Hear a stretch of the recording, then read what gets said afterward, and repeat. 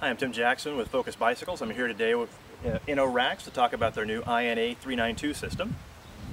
When you open the rack system, your instruction manual with the keys is here, as well as the tray system with the head. And then this carton also has all the various fork mounts to go from a quick release to a through axle, a 15 and a 20. Then you can assemble the system, work with any fork that you have. When you get the rack out of the box, there's a small button on the back here that takes this end cap off and then slide the wheel tray out, which then plugs into the rack.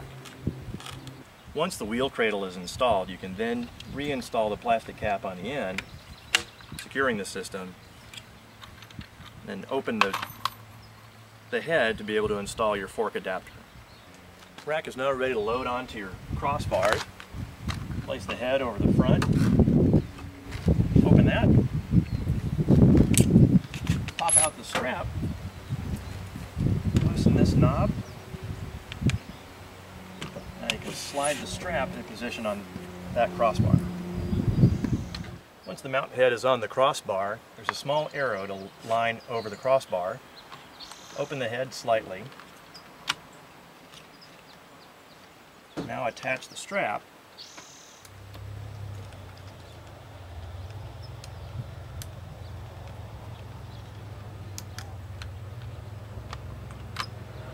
To attach the tray to the rear crossbar, slide the strap into place and then tighten with the knob. Then attach the strap and tighten with the twist knob on the back.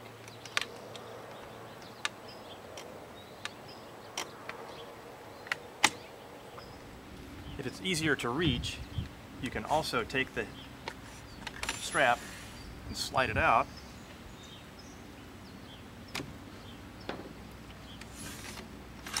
Slide it into the back of the rack. The rack comes with multiple fork adapters so that you can run a standard 9mm quick release, 15mm through axle, or a 20mm through axle. And the quick release is attached at the bottom. Open the head. There's a button here so that you can slide the fork adapters in. Now you're ready to mount the bike. The bike is easy to mount.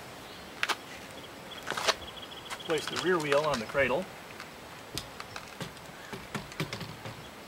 And then the fork goes onto the front mount. Now you're ready to install your through axle skewer.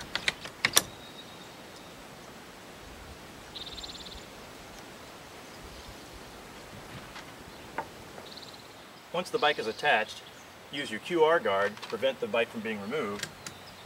Snap it in place, close it. Now you can close the head, and once it's locked, skewer can't be opened and taken off.